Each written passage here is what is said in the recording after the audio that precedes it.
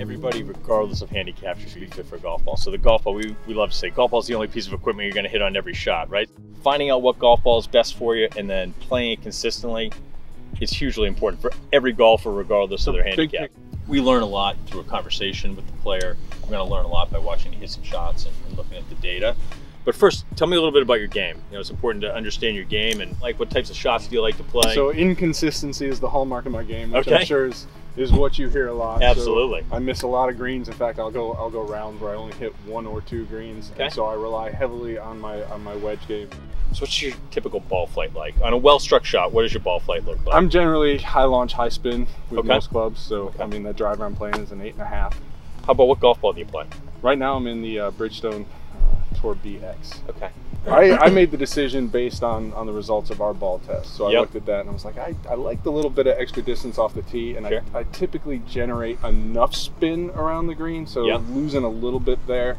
Anything with that ball that you don't like, or that you'd like firm. to see improve? Okay. It's firm. That's really my only complaint, and even that, like I've come to appreciate the sound it makes on a driver when I hit it perfectly, but yeah, it's a little firmer than I've played in the past for sure.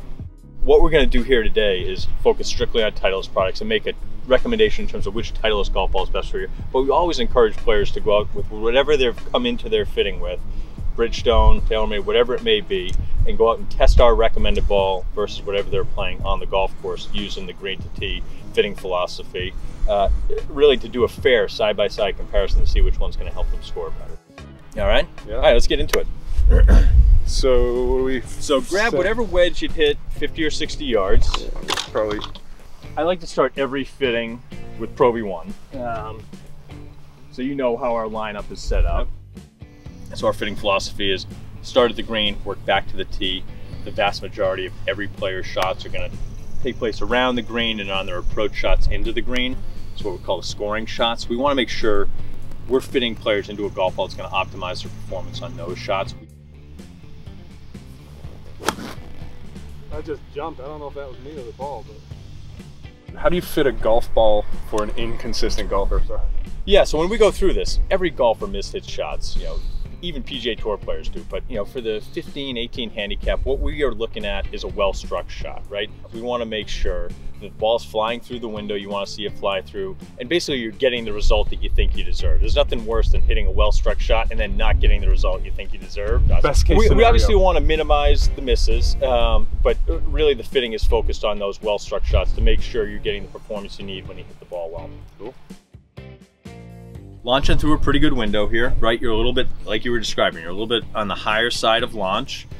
The spin number's a little concerning, right? Like if we could do something there to kind of optimize that, we could hopefully swing better. We could swing better. But we're going to play around with the golf ball a little bit to see if we can optimize that spin number, get you a little bit more consistent flight. So we're going to do something a little different than we did with the wedge shot there. We're going to have you hit some AVX just to see what the numbers look like there. But generally speaking, these numbers look pretty good. But let's go ahead, let's test with AVX and see what it looks like. So off the driver, you're going to see, you'll be able to identify differences in terms of flight, but in terms of spin and overall distance, very, very similar from model to model. We're never going to make a golf ball change based on what we're seeing with the driver. We will change based on what we see with the irons and the wedges, but it's never going to be based on the driver.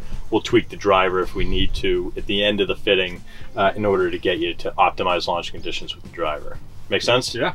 Based on what we saw today, I think Pro V1, all the feedback you gave and the data we saw, is likely the best option for you in terms of our stock golf balls. Now, we also tested with Pro V1 X Left Dash.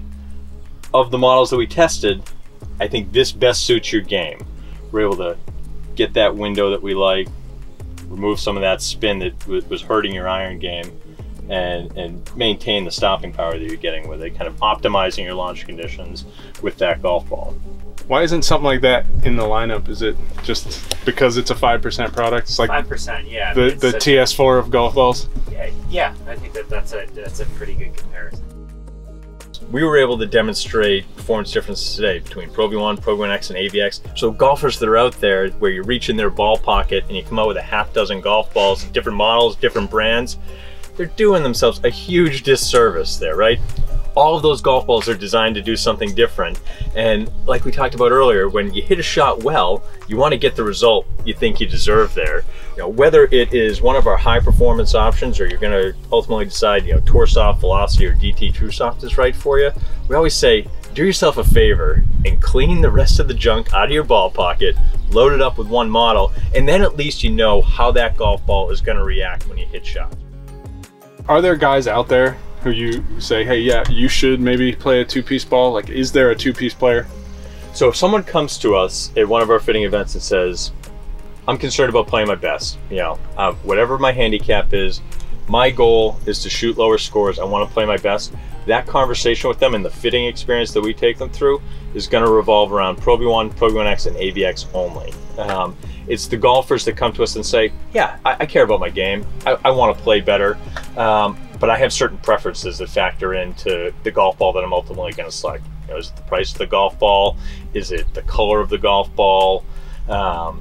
Things like that, where we'd start to say, okay, you know, let's look at the rest of our line. Let's look at Tour Soft, Velocity, and DT True Soft. And we'll have players come to us and say, I have a real preference for a soft feeling golf ball, right? And they'll prioritize that above everything else, even if we're going to show them, hey, look, you can achieve significantly better performance with a different golf ball. But if someone comes and says, you know, for whatever reason, I just feel more comfortable with the softest available golf ball that you have, and you know, we'll talk to them about DT True Soft and let them go out and test that. Question, one word answer, is soft slow?